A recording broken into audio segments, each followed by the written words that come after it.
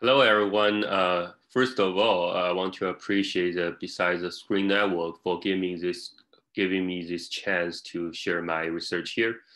My name is Hao, and I'm currently a PhD student in University of Warwick, Nagoya University Kochutel program in global screening studies.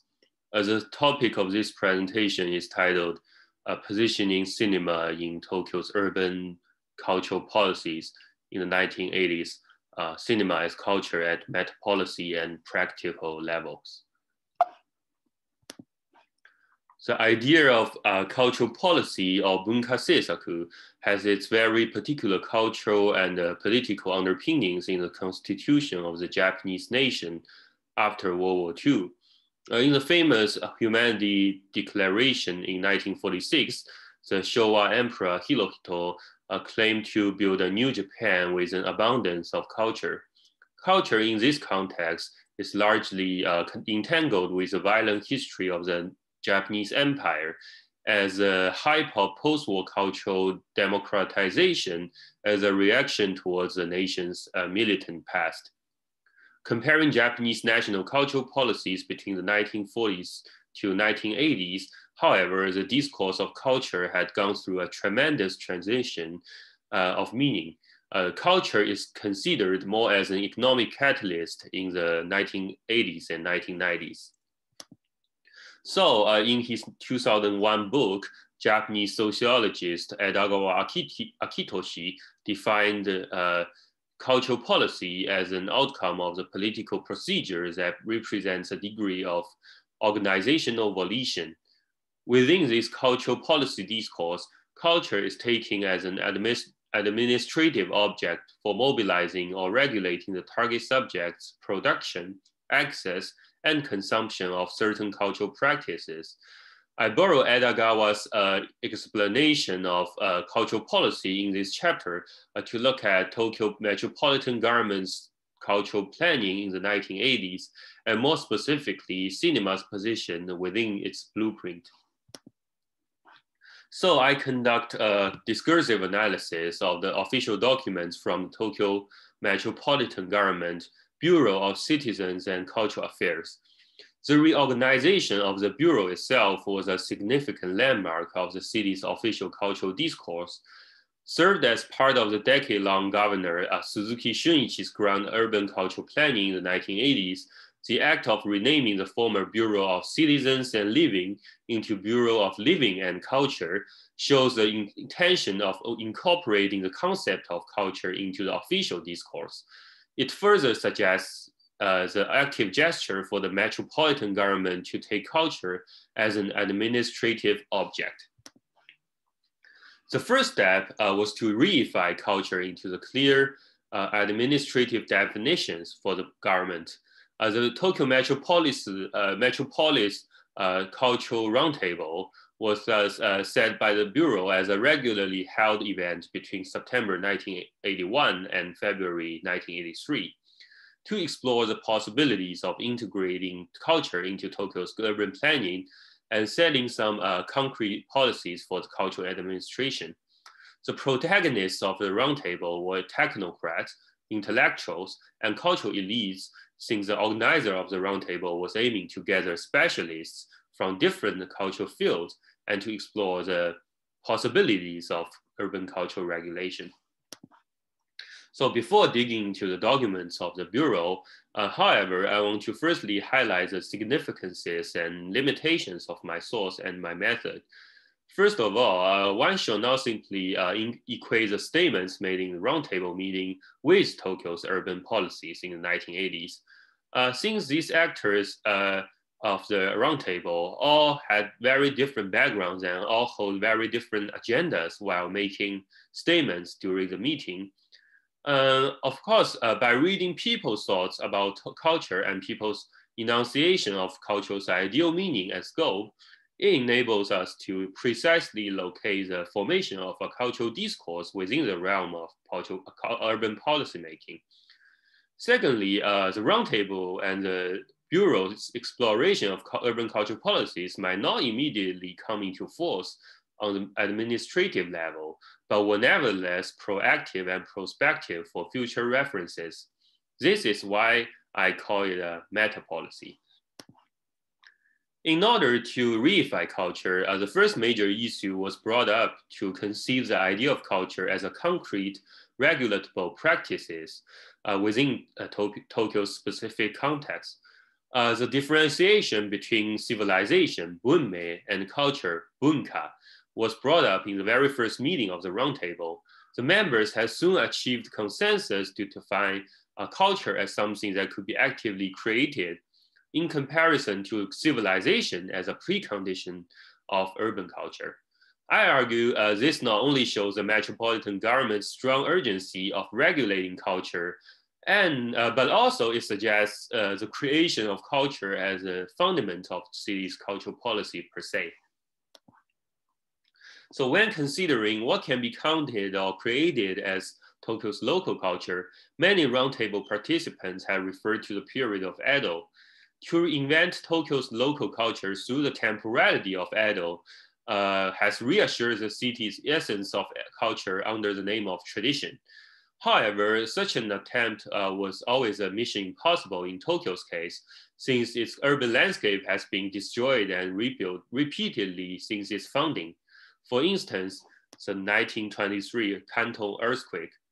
In other words, the highly modernized city lacks the material basis of preserving the local through culture. To solve this tension between tradition and modernization, the only feasible way was to seek help from the nation. Although traditional arts like folk drama, engeki, cultural practices like visiting the Shinto shrines and participating in the folkloric festivals, matsuri, were mentioned during the meetings, the proportion of these activities occupied in Tokyo's urban lifestyle was too small to be announced as particularly Tokyo's culture. Thus, after the roundtable, the metropolitan government started to configure the traditional cultural sphere of the city under the name of popular entertainment, Taishu Geino, in order to exhibit the city's succession to the period of Edo and its preservation of traditional and national forms of art. On the other hand, some were trying to position the city's culture through the side of modernization and internationalization by actively comparing Tokyo with global cities like New York and Paris.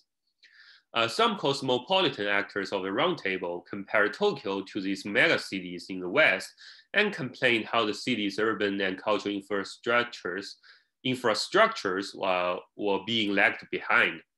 These opinions had also been largely adopted by the municipal government in its urban beauty projects, showing the officials' recognition of the city as an international space of cultural exchange, and also to facilitate the city's global city status economically.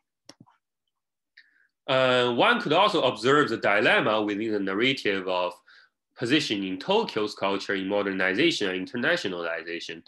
The coexistence of national and municipal cultural institutions within the city always caused trouble for the two governments to negotiate the setting and the source of funding. On the other hand, the overall high rental price of Tokyo's cultural venues and the harsh criteria of using these venues in the first place were fatal for most of the international exchange programs and events, while other local governments like Kyoto and Nagoya were more welcoming and easy to access for these events. So what served as a solution of locating Tokyo's local culture was to find a more contemporaneous spatial juncture between modern and tradition, national and international.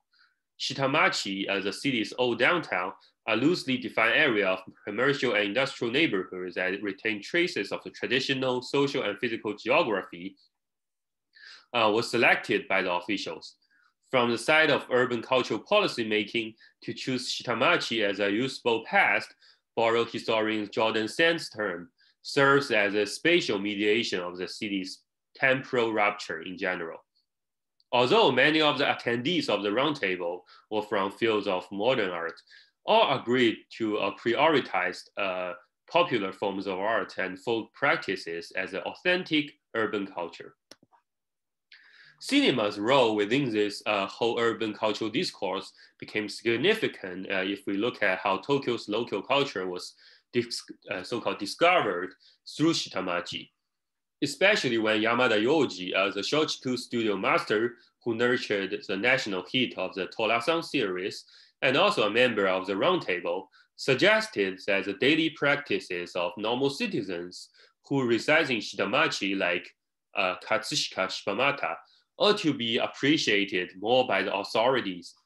Cinema, like Yamada's Torasan series, could be seen as a medium of preserving and enunciating the city's Shitamachi spirits.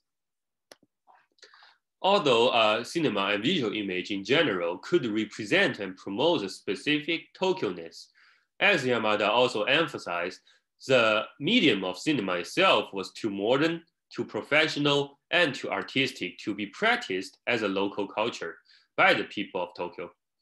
From the roundtable discussion, we can also see how cinema was positioned alongside other forms of high arts, namely music, fine arts, and architecture. In the final report of the roundtable, cinema was put into the subcolumn of internationality or kokusei. The report concluded with Tokyo as a capital city of Japan and as a global city opening to the world will carry the role of facilitating international cultural exchanges, and cinema was one of such art forms to be facilitated by the city's cultural policy. After being officially classified as an international medium, both Tokyo and Japanese national government has set up several cultural institutions to further promote cinema as a means of international cultural exchange. I studied two cultural institutions here, the Tokyo International Film Festival and its Cultural Promotion Committee, and the Japan Foundation, to look at how cinema was practiced as culture. I argue the two institutions also represent two types of internationalities in the 1980s Tokyo.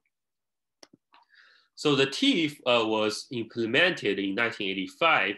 It was initiated by the Ministry of International Trade and Industry as a sidebar project for the International Exposition of Tsukuba in 1985. Besides, we should understand TIFF as a multi-layered cultural economic event. In the municipal level, the major goal was to brand Tokyo as a cultural city for global but mostly Western businessmen and cultural tourism. On a more nuanced world level, the street branding of Shibuya, where the film festival was located, should be I think it should be foregrounded. As Namiki Sadato, as the chairman of the Shibuya TIFF committee, announced to brand the street of Shibuya as young and fashionable cultural center for the festival's audience. The cultural branding of the city is associated with spatial-oriented businesses like department stores. According to cultural theorist Kitada Akihiro, culture was introduced into the urban planning of Tokyo, and especially the street of Shibuya in the 1980s through the businesses to soften the city's explicit advertising landscape and consumerism. As the department stores, led by the Seibu Seizon Group, actively decorated their space with urban cultural elements, the spatial arrangements of the TIFF in Shibuya could be seen as an example of these trendy experimentations of media and communication on urban sites in the 1980s. In Shibuya, one can enjoy the TIFF by not only attending all the film screenings, but also catching up on a celebrational audiovisual electronic sale in the Marui department store, as well as visiting an art and spirit party with the film director Hasegawa Katsuhiko in the Tokyo department store. It suggests how culture has been subsumed into the developed economic and industrial categories as entrepreneurs reinvented the meaning of culture with consumerist intention, while busy streets like Shibuya served as an imperative node within the cultural economic network. After investigating the economic-oriented event of the TIFF, let's take a look at Japan Foundation and its very early practices of film festival series. including the 1982 South Asian Film Festivals, the 1984 African Film Festival, and the 1989 Asian Film Festival. I argue these events, organized by the cosmopolitan actors, have brought a different meaning of the official international connection and further suggest the possibility of transnational culture of Tokyo. Examining the establishment and operation of the Japan Foundation, scholar Uptal Vas argues the institution being inevitably a state agency to promote Japanese language and culture and the ideas and information, and to enable smooth relations between countries for the furtherance of the Ministry of Foreign Affairs of Japan's foreign policies and Japan's international relations. The actual film events of Japan Foundation in the 1980s, however, highlighted a more cosmopolitan facet of the institution's cultural practices and allow us to see the gaps within the diplomatic project. These film events were organized by cosmopolitan subjects. According to Tezuka Yoshiharu, the film scholar argues cosmopolitan subjects being those who actively constructed their cosmopolitan identities vis-a-vis national identity to make sense of their own lives and achieve social recognition. The chairwoman of its committee was Kawaki Takashiko, the most important figure in Japanese cinema's international exchange history. Besides, the head of Tokyo's first independent film venue, Iwanami Hall, Takano Etsuko, also worked collaboratively to circulate and distribute films in these festivals. Film critic Sato Tadao also played a major role in the programming of these festivals. Before bringing these films back to Japan for screening, Sato had actively utilized the opportunities and fundings provided by the Japan Foundation to travel to different countries and do research and collect information about local film culture in each country. Cooperative events like symposiums, interviews, and magazine discussions were also carried out by Sato to discuss issues like national cinema, international politics, and film aesthetics. These events, including the major film screening, were carried out with little economic concerns, but served as a platform for Japanese film practitioners and audiences to get familiar and get in touch with filmmakers from less developed countries. However, a squabble between Sato and the film director Oshima Nagisa reminds us the limitation of cosmopolitan subjects under institution commissions.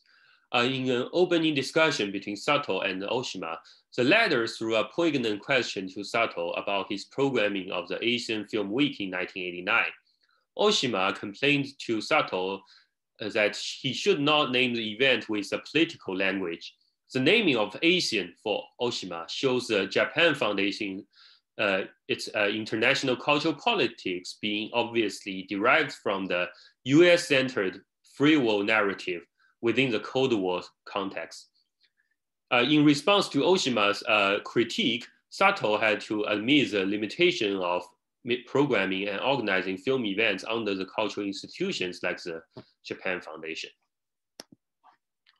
Harking back to the subject, I argue it is important to consider the cosmopolitan subjects as important actors who configure Tokyo's cultural and specifically cinematic sphere.